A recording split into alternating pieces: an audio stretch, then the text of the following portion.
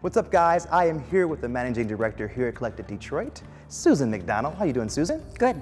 How are you? I'm great. So when did Collective Detroit open? And tell us a little bit about this gallery.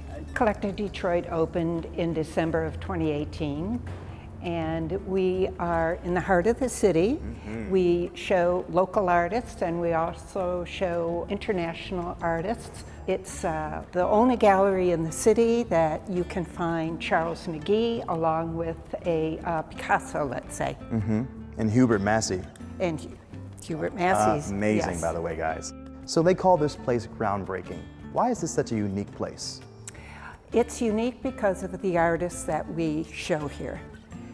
That's very important. There's a lot of talent in the city of Detroit, and the owner of the gallery and his wife, Susie and Chuck Duquette, they have an extensive art collection, and they show the art collection along with the local artists. We want to showcase this gallery as the place where people can come to buy art and where local artists will be featured.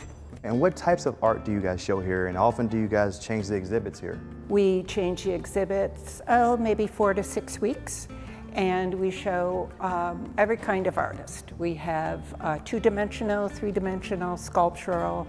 At our openings, we have musical events, and we're thinking of doing performance art too, incorporating that. Okay, so there is a big mural outside. It was painted by one of our Detroit Performance featured artists, Nicole McDonald. Right. So can you tell us a little bit about that mural and sort of what it's about and what does it mean to the city? Well, the mural is a painting of the Packard plant, which is a very iconic building in the city of Detroit. It's an unusual building. It's world renowned because it's the largest manufacturing plant in the world. And it's right in the heart of the city.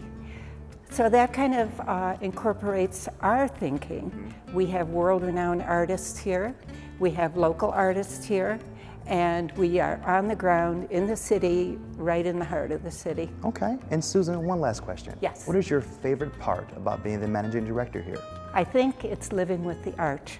I'm in here every day, and I love to study the artwork and to find out more about the local artists. Thank you so much, Susan.